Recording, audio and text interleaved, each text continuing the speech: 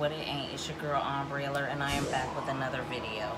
Okay, y'all, in today's video, this is the first video starting my biopic series. And I know you're probably gonna be like, biopic series, what does that mean? What it means is I'm going to be talking about facts that happened in the people's life that were in the biopic. For example, today's video is going to be talking about the movie Why Do Fools Fall in Love, but specifically I am talking about Frankie Lymon, the lead singer of the group The Teenagers. So we're going to get into it, okay? I am going to be dropping facts about Frankie's life, things that you may not have known, things that I didn't know before I did some research, things that were left out in the movie. So we're going to get into that. Basically, that's what the biopic series is what the facts that they left out in the movie. So if you're ready to get into it, I need you to I need you to comment below, because this is juicy. Like all my videos, it's going to be juicy, okay? And subscribe to my channel for more videos like this. Get into this biopic series. We're going to be going through all of the biopics. As many as I can do, I will do, because a lot of these movies I grew up on watching them and were always interested in them, because it's almost like their stories were so juicy. Even if they weren't good, it's like sometimes it felt like, you know, the stories were so juicy that it's almost hard to believe that it's true, you know? So I'm gonna get into it, all right? Let's do it. So Frankie Lymon was the lead singer of the group The Teenagers, and they were from Washington Heights, New York. He became famous when he was 13 years old. He was known for his signature voice, and most of his life he looked kind of like a child. So some people kind of thought that he had some sort of dwarfism or something like that, but that wasn't the case. I just wanted to make that clear, okay? So most of his, you know, fame, he was a teenager. So he was the lead singer in the group The Teenagers, and they became famous off the song Why Do Fools Fall in Love, hence the movie title, okay? So they were a doo-wop singing group, and they started this trend of the young men, teenage groups that would come out later, like the Beach Boys, the Temptations, and the Jackson 5. So most of the groups modeled themselves after 5 members of the group, since Frankie Lymon and the Teenagers. So they started a trend. Because he was the lead singer of the group, he became famous at the age of 13, which is very, very, very, very young. And he was the hottest singer out, like, at the time.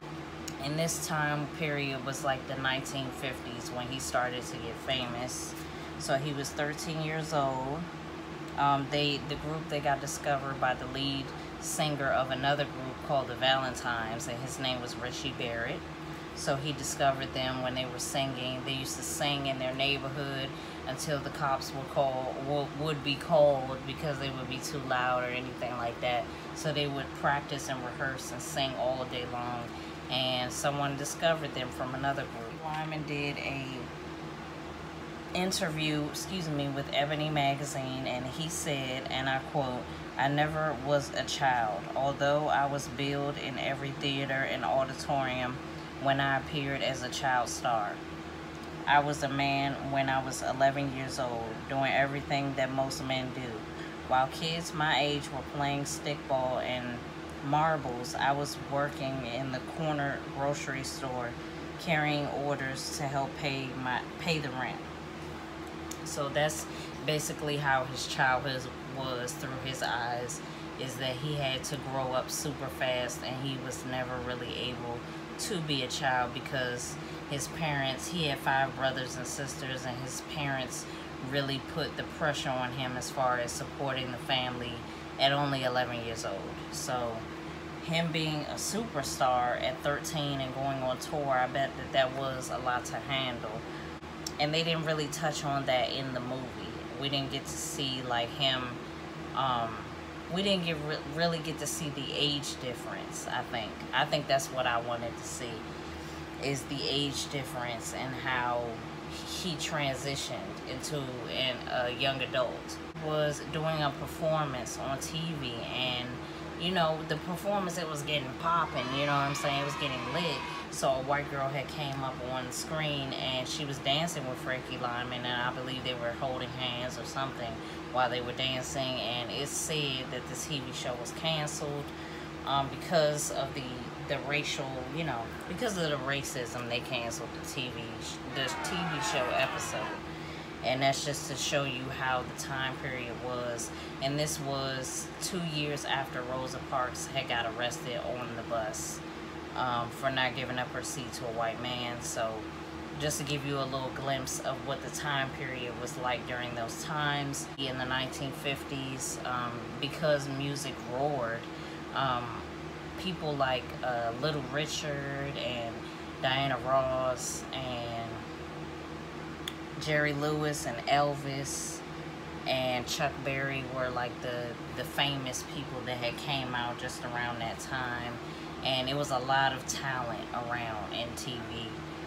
Mainstream America was really produced on TV as being middle class. So what other people that weren't from America saw mostly was that Americans lived a pretty good life. They had a house, and with the white picket fence, that's where that whole theory comes from.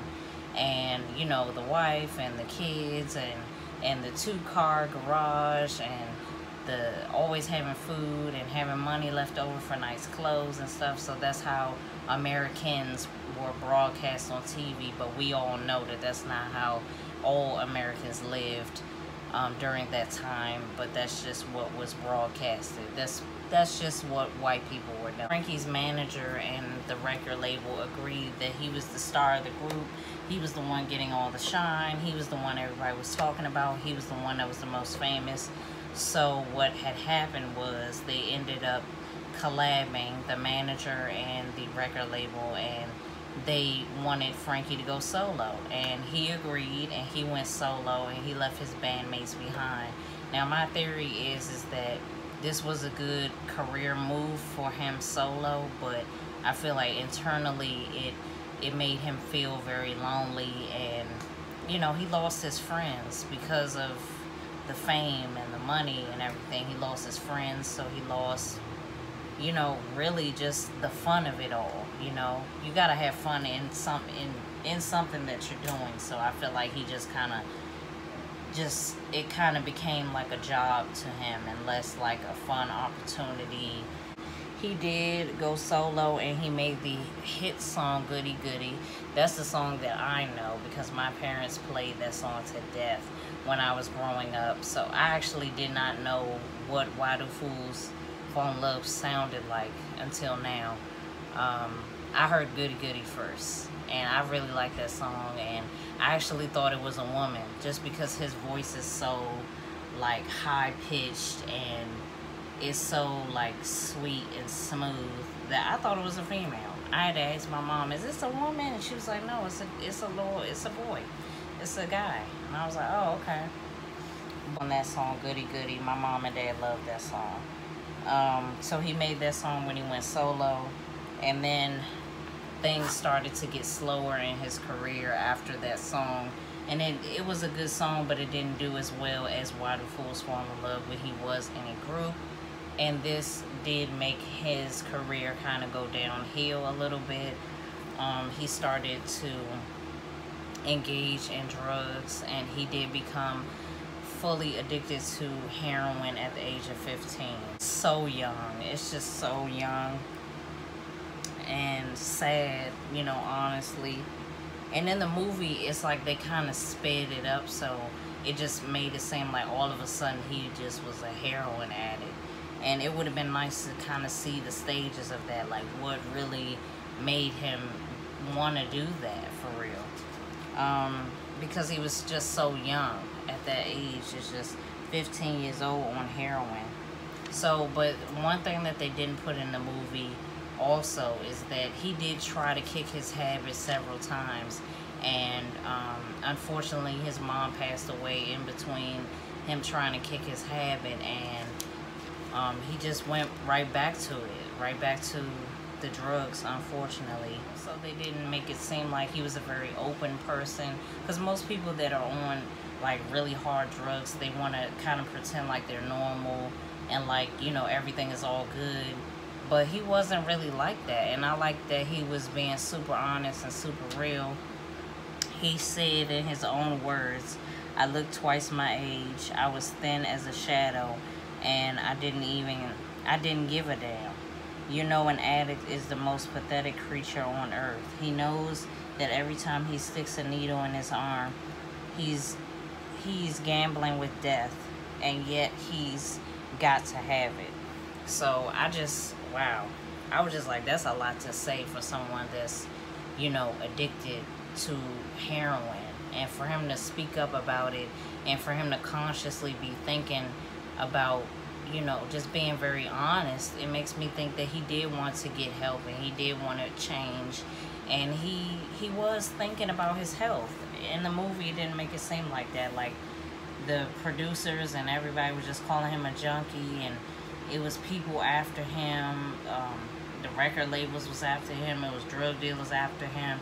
And I'm sure there is some truth to that. And in the chaos, I'm sure there is some truth to that. But I feel like when you overshadow that and you just think about the bad things, you stop thinking about the humanity of it all, and that he was a person. So in between, like, his career, he did have women, and it is correct that he did have 3 wives, like in the movie. Vivica A. Fox and Halle Berry played 2 of his wives, and I forgot the other lady's name, but I'll put it in here. She also played his wife, and so that part was true, that he did have 3 wives. He may have married 2 of them at a time, or all 3 at the same time, or one first, one second, one third. We don't really know that, but so he did have several wives. And another thing that they didn't put in the movie is that he did go to rehab, and I'm not sure how long he was in rehab, but it doesn't matter. Dare I say again, it's like when you just focusing on making money off of something, or making money off of someone's story, you're leaving out the humanity of it all. And he was thinking about his health. He did want to get better, and he did go to rehab, and he went to the Manhattan General Hospital to have rehab when he was 24 years old. He in 1966, he left rehab, and he said he felt like he was born again, and he felt better, and he wanted his story to help somebody else that was young and in his position, and to not make the same mistakes that he did. And I commend him on that, because he tried, you know what I'm saying?